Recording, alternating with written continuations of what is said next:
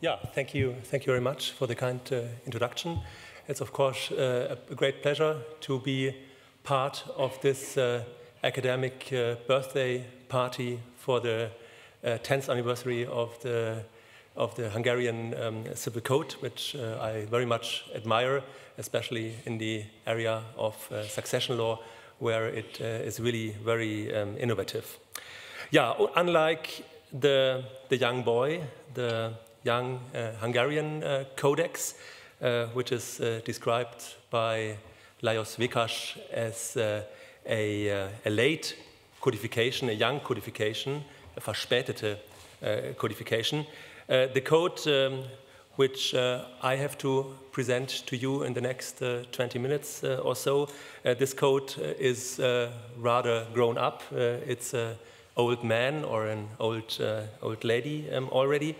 And this code has gone through many phases, but, and this is really rather astonishing, it survived history.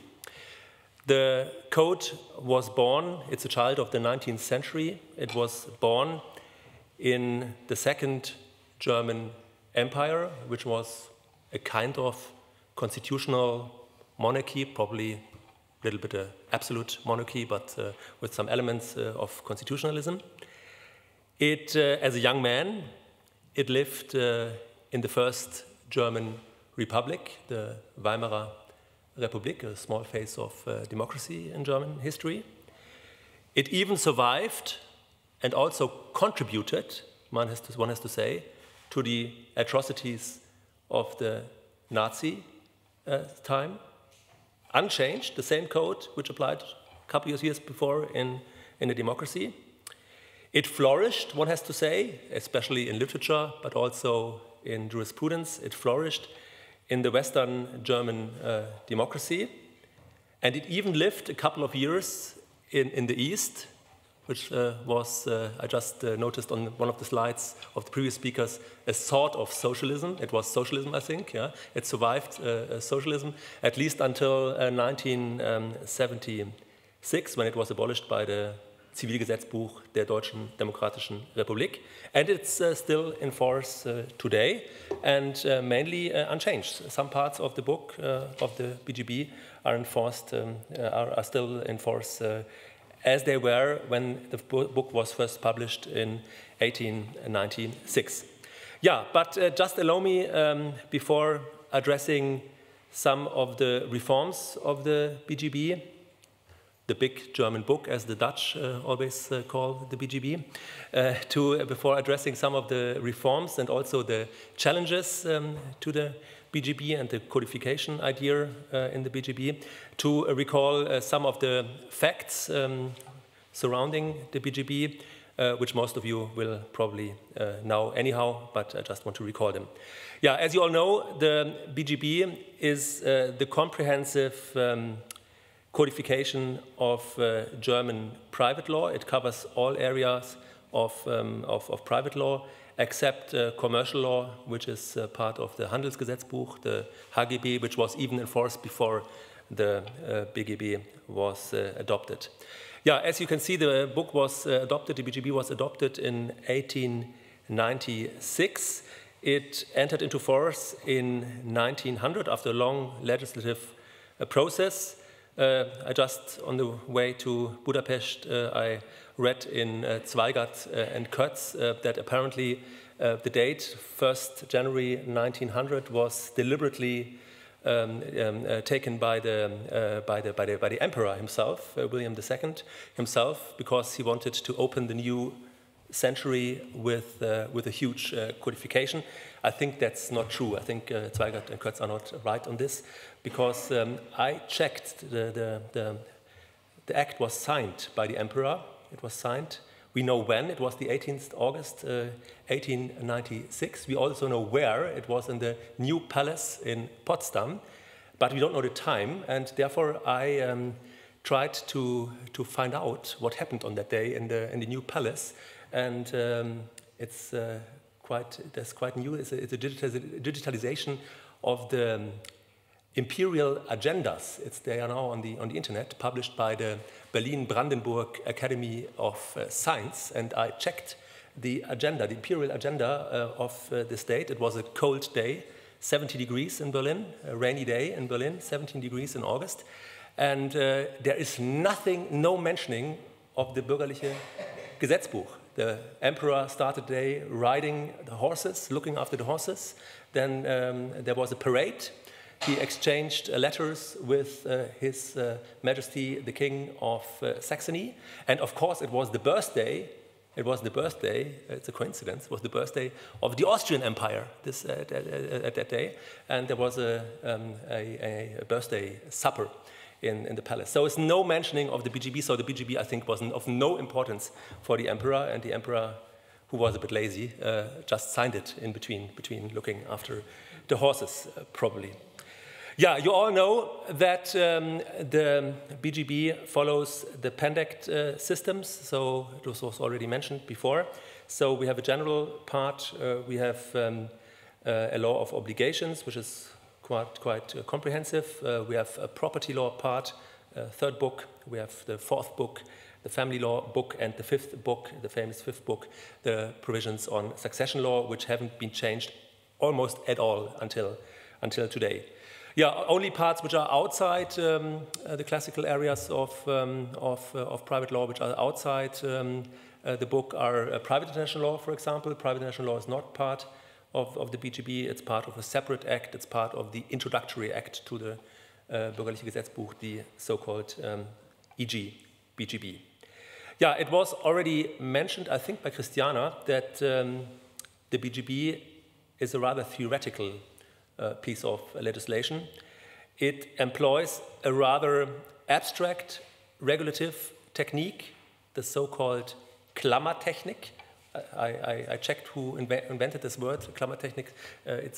Was invented by Gustav Böhmer, which means that certain questions which apply in all areas of the law, they are regulated in a general part. They are regulated in the beginning of the book for all parts of the book. So it's really rather it contains rather general provisions and is rather theoretical insofar. We have general rules in the first part on contracts, juridical acts especially, declarations of intentions, and those provisions, they apply for all areas of law. So a contract, from a German perspective, is not only a sales contract or contracts in the common law sense. A contract is also a marital agreement. Yeah?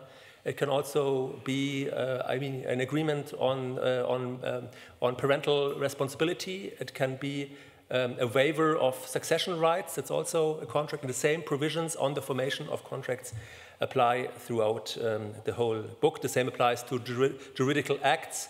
The recognition of fatherhood is a juridical act, a Rechtsgeschäft, but also a contract is a juridical act, a special form of juridical act. So this is all very abstract and very theoretical.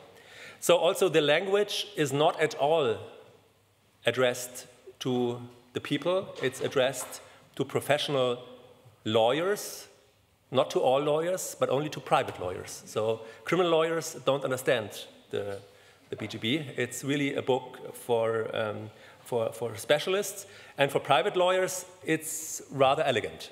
So once you understand the language of the BGB, it's a pleasure to apply it and to read it, at least the old parts of it. Some of the newer parts are not that elegant anymore, but the older parts are very, very efficient and with small sentences try to regulate lots of legal preconditions and consequences. The BGB is always regarded as a liberal code, so a child of the 19th century, of 19th century liberalism. Freedom of contract in the first version of the text was almost unlimited, not only in the law of obligations, but also in family and especially in succession law. I think this is also still, German law in the area of succession law is one of the legal systems which grants as much contractual freedom as possible, much more than the Romanist, the French Civil Code, or the Italian Codice Civile, for example, when it comes to succession agreements, so that the testator, by a succession agreement or by a mutual will, can bind him or herself, can limit its own testamentary freedom, that you can agree on future successions. All those are things which are not common in other legal systems. So here we have really a true contractual freedom throughout the areas which are governed by the civil code. Yeah, in the beginning there was there was no consumer protection. I mean, there was some early reforms regarding tenancy. Zweigart-Kötz call the BGB as a piece of legislation which is inspired by the spirit of cold individualism. So there is no protection of the weaker party. There were some first reforms in the area, as I mentioned, in the area of tenancy law, which introduced, to quote a famous saying of Otto von Gierke, who introduced some drops of socialist oil in the individualistic and liberal codification. Yeah, it's also known to probably everyone in the audience that the BGB was also received in other legal systems, especially in the Far East, in Japan and Korea, but also, of course, some elements in other states as well, in Greece and, of course, also in the Baltic states. Yeah, during the last 123 years, the BGB, of course, has undergone some reforms. However, it is noticeable that we have almost two parts of the BGB. One part which is really static, and another part which is rather dynamic. Let me start with the dynamic parts. We have especially two areas of the BGB which were object of constant reform. One is the law of obligations, which was in particular comprehensively reformed in 2002. This was really a huge reform. It was really a different law was introduced. I did my first state exam in 2002, and I had the impression I had to study a new legal system. It was something totally different from the time before. But of course, there were other smaller constant reforms in the area of law of obligations as well, sectoral reforms, for example, regarding the general partnership just recently, general partnerships company law. The general company was also reformed recently, but also certain contracts were introduced.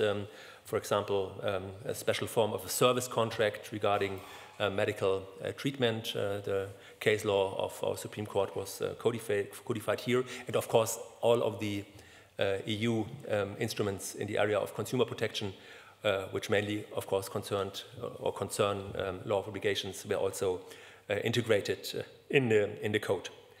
The most dynamic part of the BGB is, however, family law. Here, I think a family lawyer from 1900 wouldn't understand a word of the actual code. I mean, I think there's no provision apart from engagement. I think the provisions on the engagement, they are still the same, and they're not used in practice anymore, but they are more or less the same.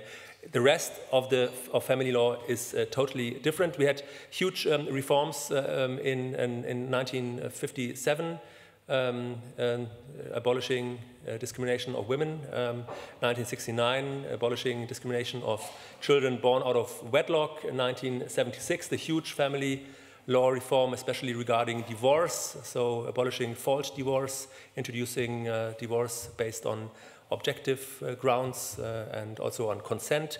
1997, splitting marriage from filiation and from parental responsibility. 2001, introducing same-sex partnerships. 2008, a huge reform of of the law on matrimony property, 2017 introducing same-sex marriages, and 2021 is apparent, I think probably the reform where most of the provisions, or the reform where the biggest numbers of provisions of the BGB were changed. It concerned only guardianship, but guardianship is regulated rather comprehensively, and everything, most of this part of the law was reformed just 2 years ago. Yeah, we have many reform projects pending, especially on the law of names. German private law has an obsession with names and the regulation of names. I think we have the most comprehensive set of rules dealing with names, and I can promise you that our legislator is about to to double the amount of provisions on the law of names. So it's getting even more complicated. There's a huge parenthood reform pending in Germany, and also reform on gender recognition. We are just about to introduce a private autonomy when it comes to your gender, so that you can change your gender by a Rechtsgeschäft, by a juridical act, and you don't need any procedure anymore. And we have a debate about a Verantwortungsgemeinschaft, which is, nobody knows exactly what it is. Our Minister of Justice has in mind a kind of marriage with more than 2 people, so 3, 4, 5, 6 people. But I don't know. I haven't seen a couple or a group of persons looking for such an institution, but we are at the moment discussing whether we should introduce such an institution. Yeah, then we have the static parts of the BGB, which is property law, the general part, and succession law. In particular, succession law. Little has changed here. There's also little policy debate in the area of succession law. One reason for this is probably that parts of our succession law are constitutionally guaranteed. There is a decision of the Federal Constitutional Court, which came to the conclusion a couple of years ago that our provisions on forced heirship are guaranteed by the German Constitution, so they can't be changed by a normal legislative act. You would have to change the Constitution in order, for example, to abolish forced heirship. But in general, succession law is regarded as one of the best parts of the original text, and practice is more or less happy with succession law. So we have no changes, almost no changes at all. Yeah, but even, and this is my last point I would like to address, but even the good old BGB reaches the limits in the meantime of the codification idea. I tried to find some reasons why maybe the codification, or maybe why the BGB loses more and more the character of a comprehensive codification. One reason is clearly that we have lots of private law in the meantime outside the Bürgerliche Gesetzbuch.